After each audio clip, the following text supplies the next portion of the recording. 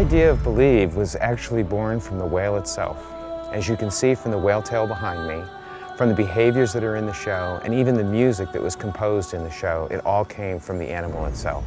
These whales are amazing animals, and they brought with them the whole concept of this particular show.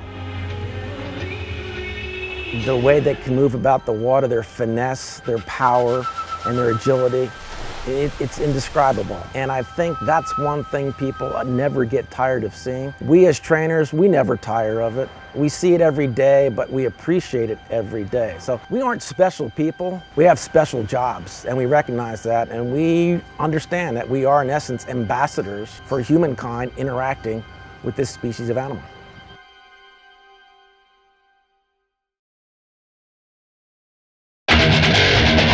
From the trainer summits and the ideas generated by the Believe team, we took those ideas back to the parks, talked about it with the in-house staff, and we put those sequences and those ideas into the emotional expressions that you'll see in the Believe show.